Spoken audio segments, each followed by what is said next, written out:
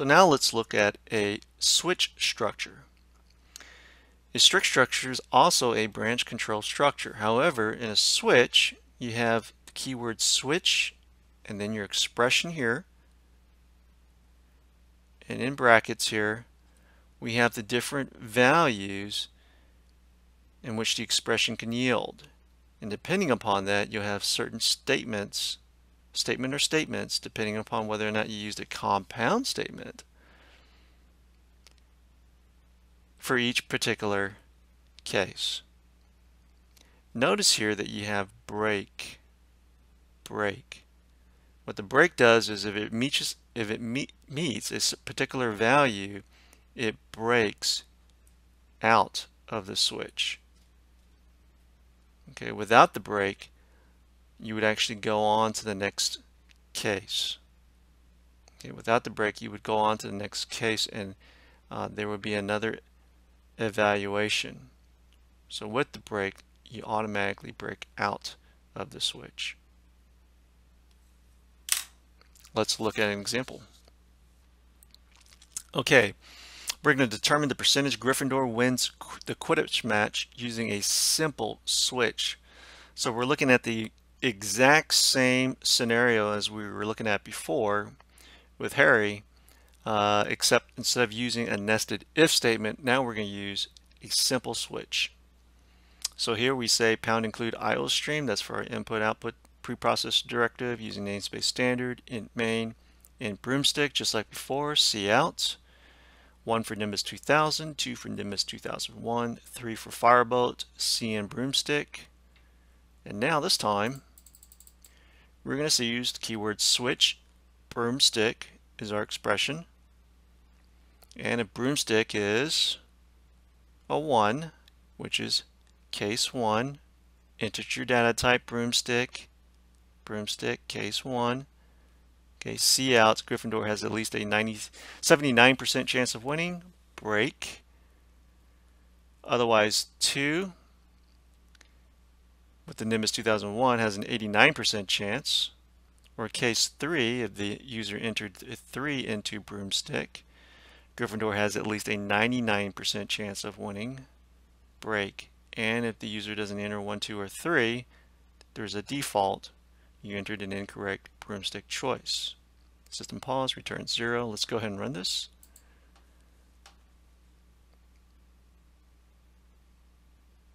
So how about the Nimbus 2000? 1. 89% chance. The Firebolt. 99% chance. And of course, let's enter in a dud. You entered an incorrect broomstick choice.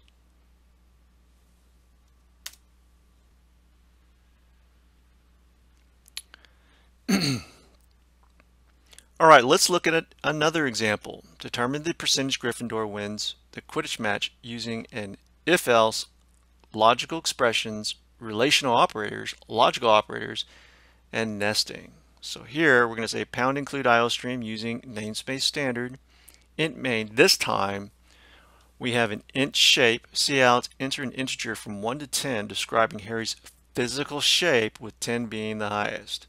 Cin shape, cout nl, and then we're already familiar with broomstick. So here, if shape is less than equals to 7 and shape is less than 8, we have our logical operators.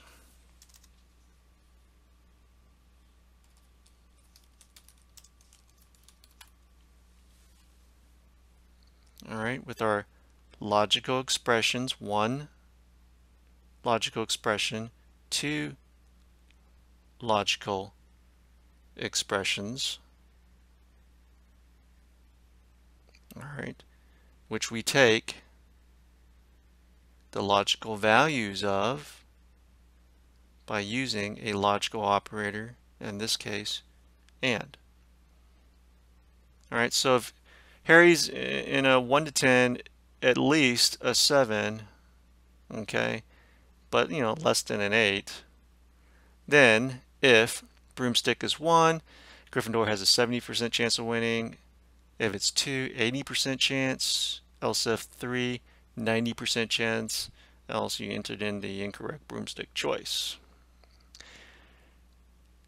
We have another scenario, and this is within a compound statement here. All within this one if statement here. All right. And be careful when you're indenting. Sometimes indents can mess up the fact that the else looks for the next higher if. And if you indented and forgot your brackets, you might get into some trouble. So if, else if, else if, else if, else.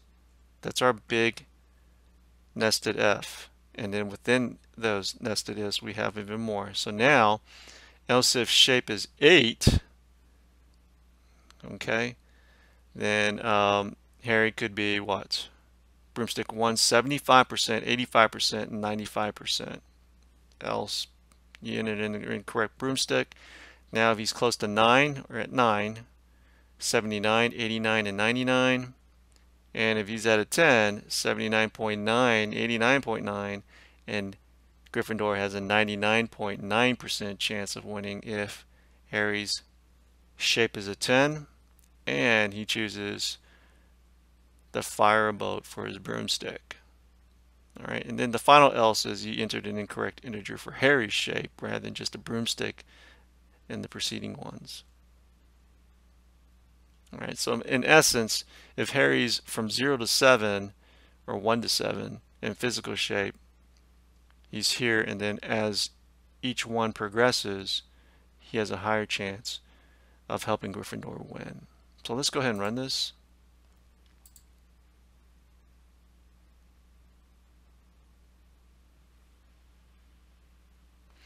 All right, so in this case, let's just say give him a 5 for being in shape. And he chooses the firebolt. So he has a 90% chance of winning. Let's go ahead and choose 10 this time. And he chooses the firebolt. He's a 99.9% chance of winning. Let's start picking some wrong values. Let's pick 12 and 2. You entered incorrect Harry's shape. And then this time let's enter in 8, which is a good value, but 5. Enter in an incorrect broomstick choice.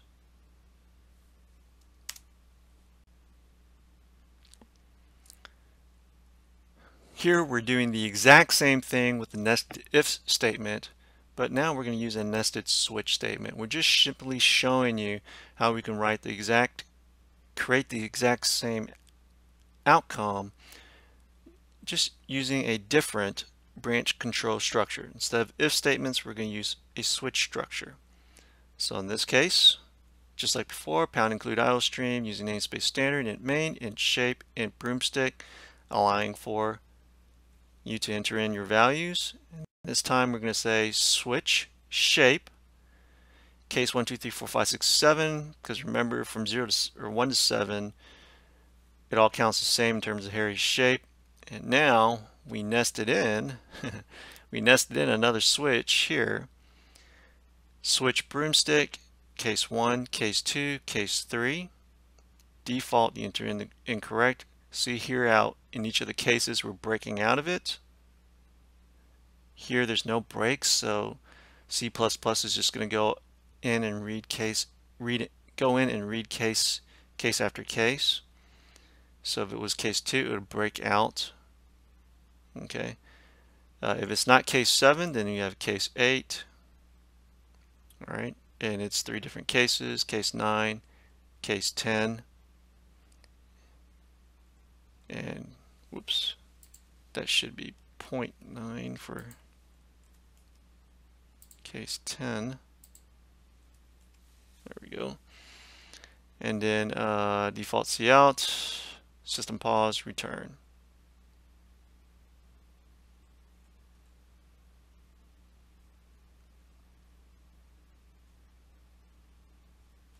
And actually, yeah, okay, I thought I forgot this one. So there's the break here,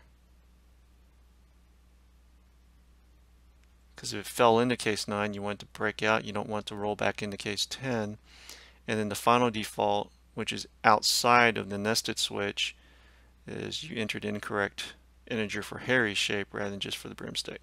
So let's go ahead and run this.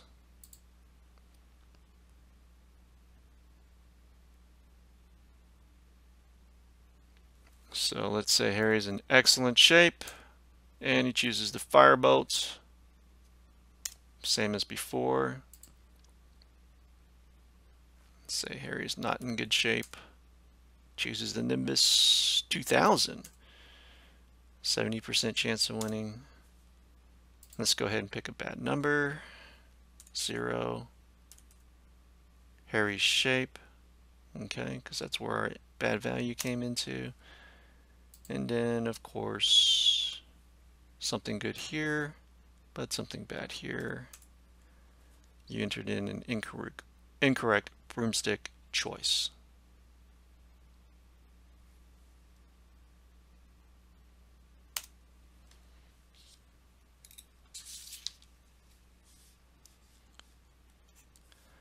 Avoiding bugs. The very first thing we want to do to avoid bugs is know our semicolon placement. Okay, so if you see here in a one-way selection, you have if a particular expression and then statement. Sometimes by accident you can put your semicolon up here. Ouch.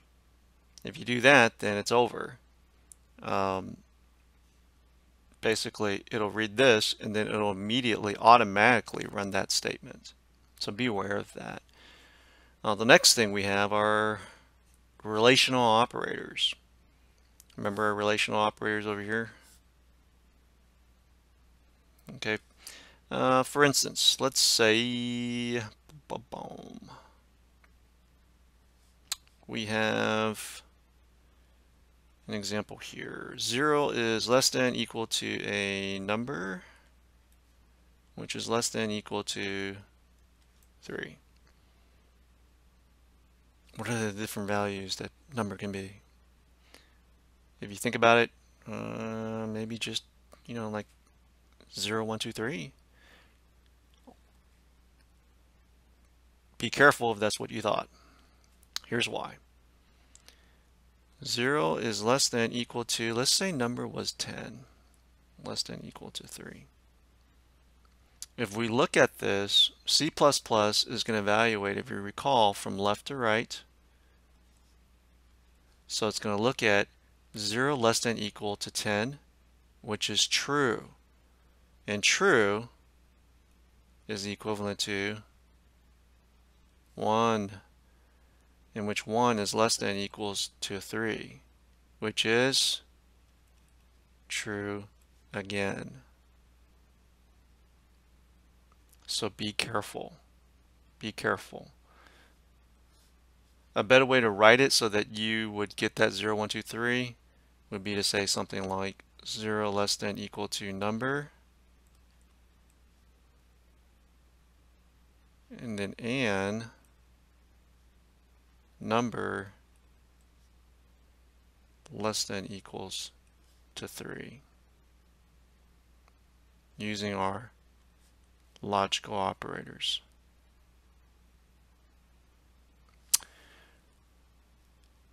Else if and indenting, a lot of times, like when you see here, when you have these nested ifs, etc., you're like, yeah, well, this if statement, this expression goes with this particular else, this else goes with this particular if. Sometimes you can space and indent things out so that it looks that way, but you maybe have forgotten an else somewhere or an if somewhere, and what happens is C++ will look, in terms of the else, it will look and work with the next if statement looking up. So be aware of that. Errors can occur because of that. Equality and assignment operator. This is our equality operator. All right. and this is the assignment operator. So with the Harry example, we were using the equality operator to see which broomstick he picked, which is different from the assignment operator because then it would assign, okay, that particular value to a variable. And then we also have the break statement with our switch structure. If you forget the break here, again, case value 1, even if this was the case value 2 will still be evaluated. All right. And sometimes it may still work out for you, but sometimes it may not. It just depends upon the circumstances of your code. If you recall from the break statement that I wrote, or the switch control statement that I wrote, I purposely left out break because in that particular circumstance, I wanted those values to be included.